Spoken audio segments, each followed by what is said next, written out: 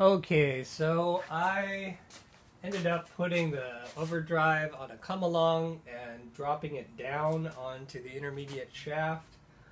I redid the bolts. They are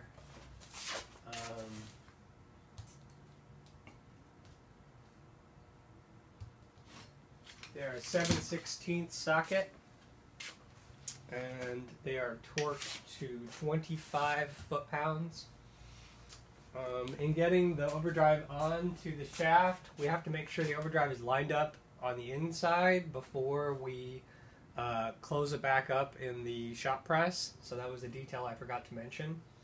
But if the interior of the overdrive is not aligned, it won't fit all the way down onto the intermediate shaft.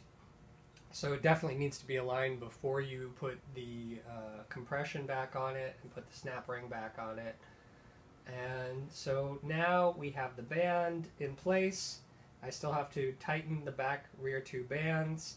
I have my clutch packs in place, and I've installed my pump and torqued it. Its bolts are torqued to 15 foot-pounds, and it's a 1/2-inch socket. So I'm going to tilt the entire thing back down and do the rear and front band adjustments. Okay, so in doing the rear band adjustment, we are always going to first get the lock nut loose, and then using a 1/4 inch, in this case, socket, tighten the rear band until it's tightened to 72 inch-pounds. We want to make sure that the lock nut stays loose, however. Okay, roll it back as far as you need to keep it loose. Get your torque wrench set up to 72 inch-pounds. And tighten this screw until you get your click.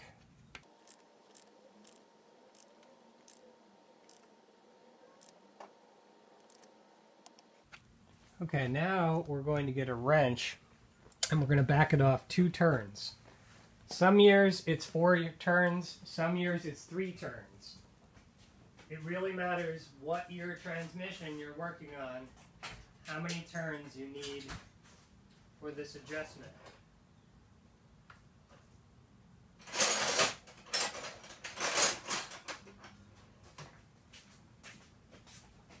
So no matter what, you're going to need to look this up to make sure that you know that you have the correct number of turns for the rear band. Most of them it's 4, but this particular year it's 2. So then we're going to take a look at our wrench and what it's lining up with. Right now it's lining up with this hole in the case. And I'm going to go back exactly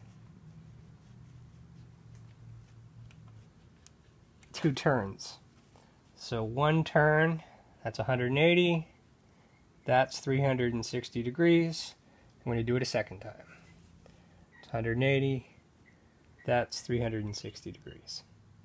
Okay, now we're going to hold it with our wrench while we tighten this to 30 foot-pounds.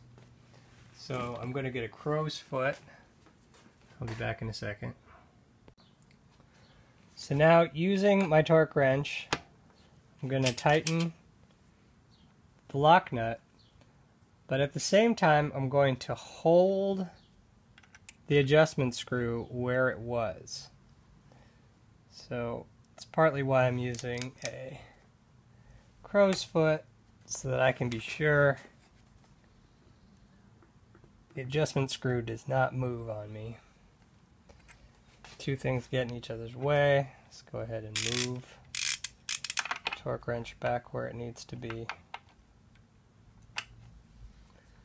Keep holding on to the lock nut so that it does not move. Alright. So now my lock nut is torqued at 30 after turning it back 2 times. 2 times is for a 97. Possibly some other years. Most of them look like they're something else. But that's what it says for this year. So now we're going to move over to the front band and adjust it. Alright, so here we are in the front of the transmission. And to do this one, I'm going to use this square socket that's 5/16. It's kind of a special socket. Most of the time you won't have one in your kit. So we're going to take the torque wrench again, and making sure the lock nut's out of our way, we're going to tighten the band until it reaches 72 inch-pounds.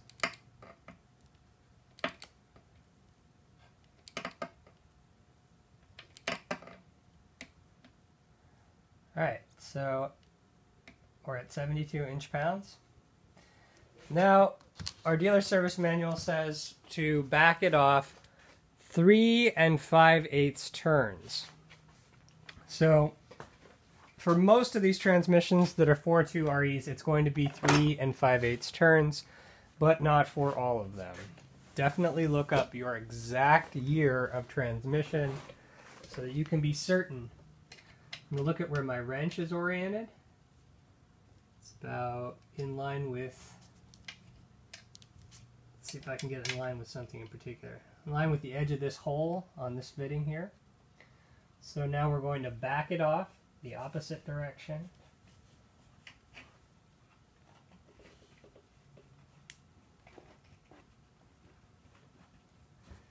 That's one turn right there, and then that's 2 turns right there. That's 3 turns right there. So 4/8 would be 180 degrees. We're going to go 180 degrees. And then 5/8 would be 1 more eighth of a rotation backward from there. So I'm going to say right about there-ish. So that's 3 5/8 turns. Now I'm going to take the lock nut, twist it into position. I've got a 3/4 inch crow's foot. I'm going to attach that to my torque wrench set at 30 foot-pounds.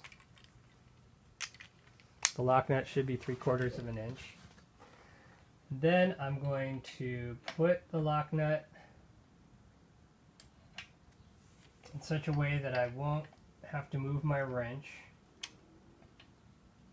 Put the crow's foot on it somewhere you think it won't get in your way. Maybe I'll try the other side. Okay, then I'm going to take my wrench and hold the main adjustment screw in position while turning the lock nut. Might use a smaller extension. Of course, extensions make torque wrenches less effective and less correct. Okay, so still holding the inner screw.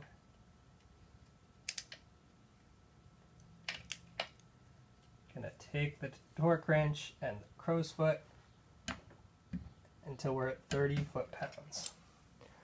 Alright, now so this position is a starting point. If the transmission does not kick down properly, it still may need to be adjusted after tightening the front band. This is where they want you to start. If you still have issues when it gets back in the vehicle, you may need to go into underneath the vehicle and adjust this, adjusting it by 1/4 of a turn at a time until you get it to behave itself.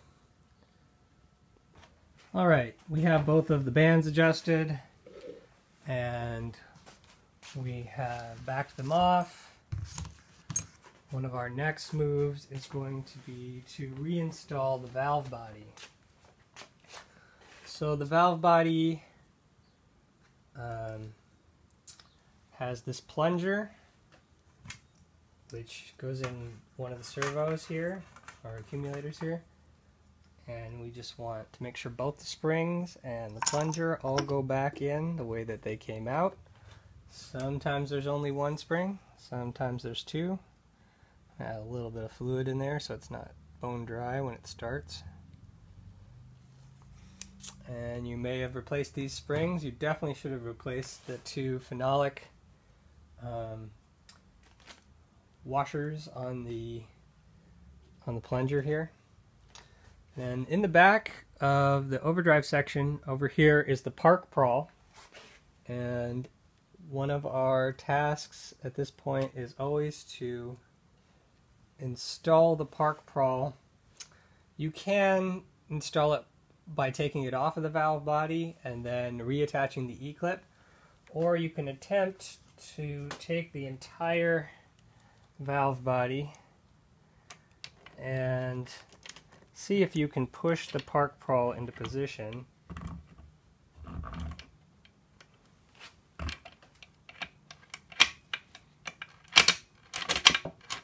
Get it in there, it should make a healthy click.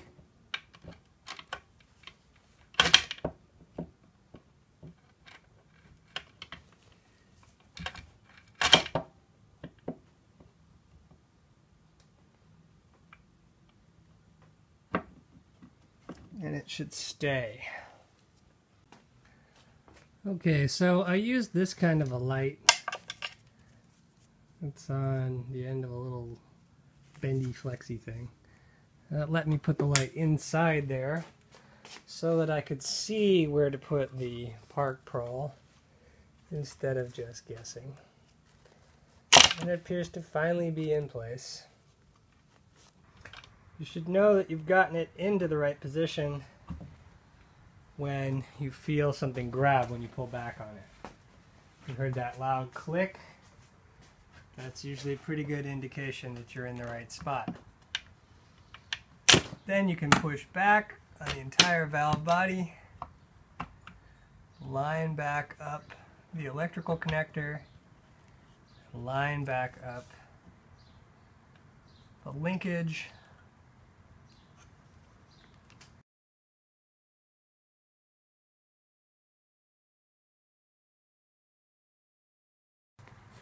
like I said, you can put the park prawl in by removing the E-clip and then reattaching it to the valve body.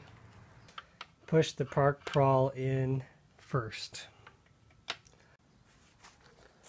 Sometimes it can be pretty difficult to get the park prawl into place, so I often will put a light down inside the transmission, and then using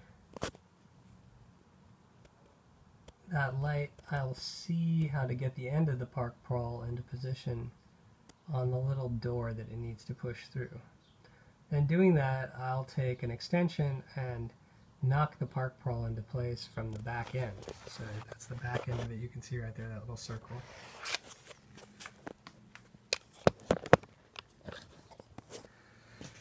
And once I've lined it up, I'm going to take and put an extension on it.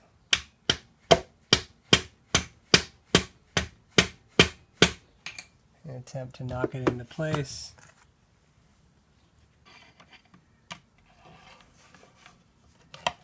Using some pliers to push the park prawl over to the location it's needing to be in.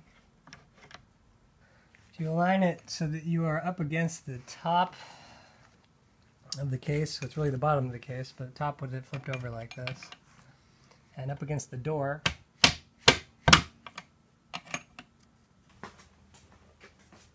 Try to take your time. Pay attention to how everything is lining up. Keep an eye on your neutral safety position switch. Make sure it looks happy. Don't squish it. If you uninstalled it, you might install it later. If it's still installed fully, it may take putting a little pressure on the park neutral safety switch to get it out of the way. On the little arm here that connects it. And it should be totally disconnected from the park prawl. Let's line up the electrical connector and line up the linkage. Without too much effort, you should be able to get the whole thing to seat itself Hopefully right where it's supposed to be. Now I've got the envious task of replacing the E-clip. So this is what I consider one of the hardest tasks in rebuilding this transmission. I needed to do this before pushing the whole unit down.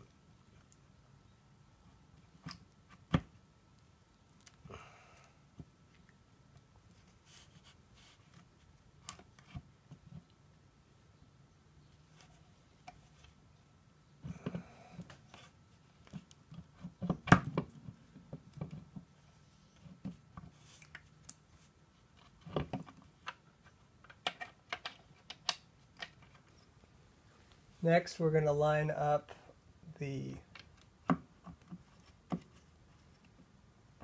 valve body on the electrical connector. Push that in first. And then the shift linkage. Okay, so we have 3 different lengths of bolts. You'll see this one right here is one of the shortest length, and then we have 2 next to it that are longer.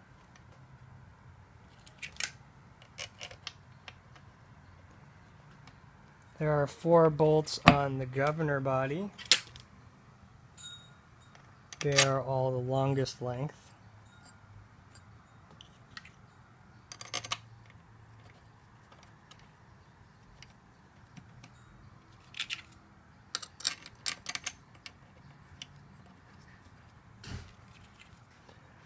Then we have 2 of the smaller bolts here and 1 of the long-ish bolts here.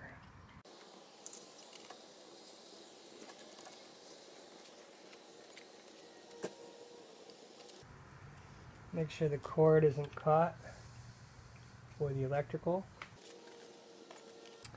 And all of these are 7/16. Alright, the valve body attaching bolts are to be set to 105 inch-pounds. So we're going to take our smaller torque wrench and an adapter, and we're going to set it to 105 inch-pounds. Mine has a marking for 110, so I just need to back it off 5 more. When we say moving in a diagonal, we're going to do this front bolt first.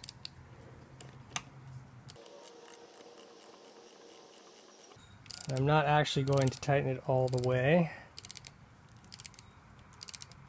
I'm going to tighten it most of the way. An extension.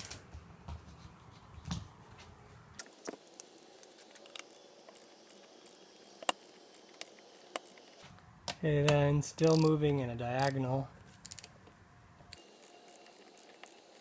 I'm going to go diagonal this way. So that's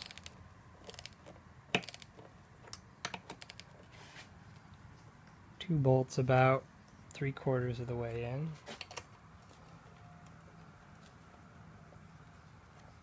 I'm going to move this one. And then its friend here. And this one.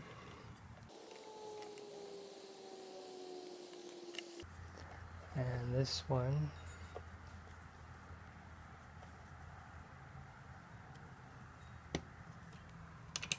This one over here. Mind if you see any pieces of lint or junk, be sure to remove them from the transmission. Now's your chance to help keep that filter clear.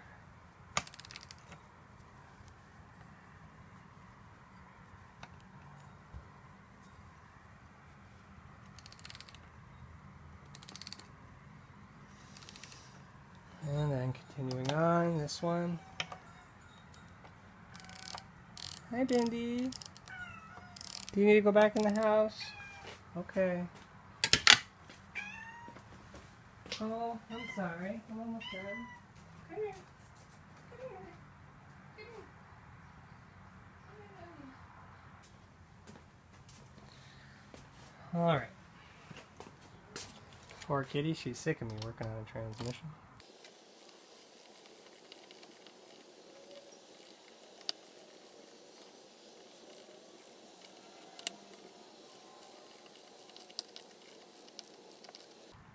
Alright, so starting back at the first bolt. Mind you, everything we're doing is overcoming this spring on the accumulator. So it can sometimes feel... There we go, that one's torqued. Sometimes feel like we're overdoing it. Come out to this edge. And torque this one. Come back here.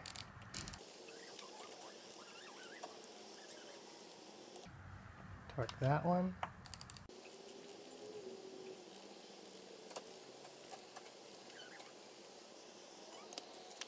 Okay, and we're going to go back and check them all. Some of them may tighten a little bit more.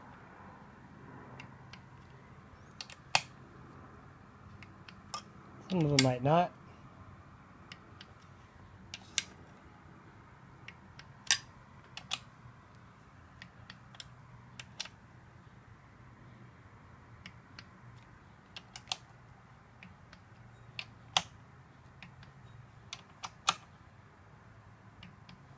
Alright, now that it's installed, I'm going to take something and move the rooster comb back and forth to try and see if we can move the park prawl.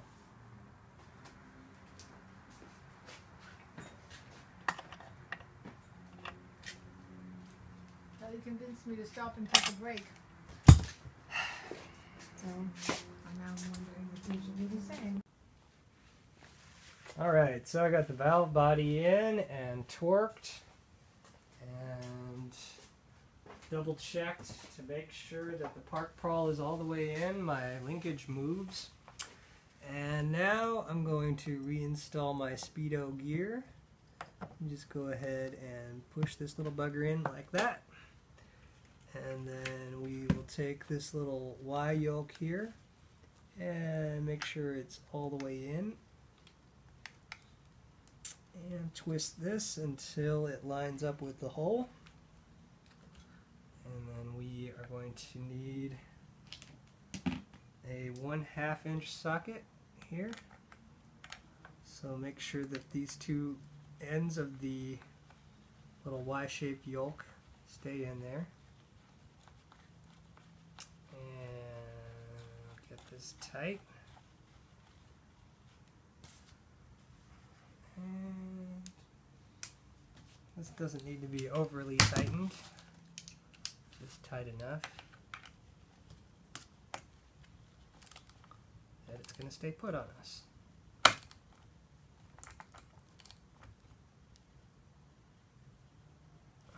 Alright, so there's our speedometer sending unit. Next we're going to come over here and install our transmission oil filter. See, there are 1, 2, 3 holes there, and there's this little half moon shaped guy. He's our main hole. And we'll take the transmission filter and put it like so that it lines up with those 3 holes, and the little half moon guy lines up with the hole in the back. And I'm just going to put these in with hand torques here. They don't got to be incredibly tight, they just got to be tight enough.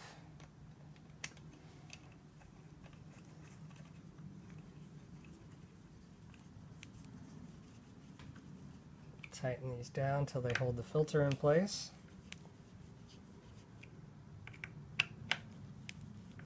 And they usually make a little divot in it when they do that. That's fine. Alright, I've got my reusable gasket in this case. And I'm going to take the transmission oil pan and make sure that any loose material has been removed from the pan. I just recently repainted the outside. It's looking decent. And we can just go around the edge, wipe off any debris. This has been sitting in my cold tank for a while. And we put our transmission pan magnet back in. And line it up with the holes. Looking good. Now we can just go around and start all of our transmission pan bolts.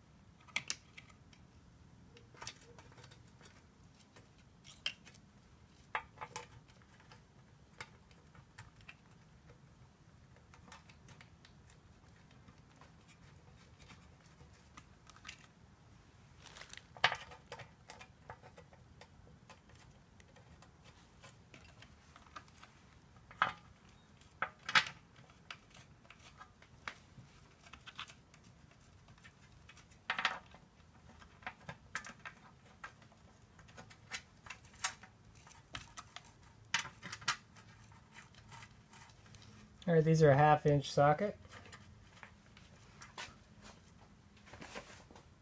And just double check on our torque specs here.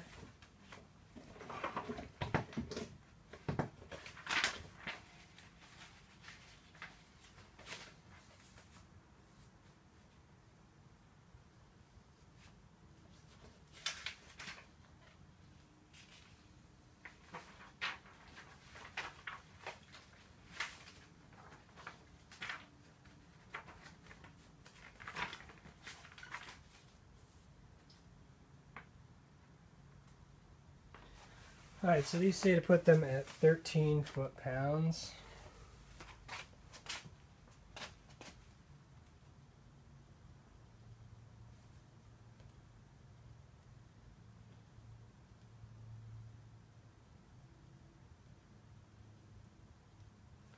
So that's 156 inch-pounds. So we're going to go ahead and set ourselves up. 140, 155, 156.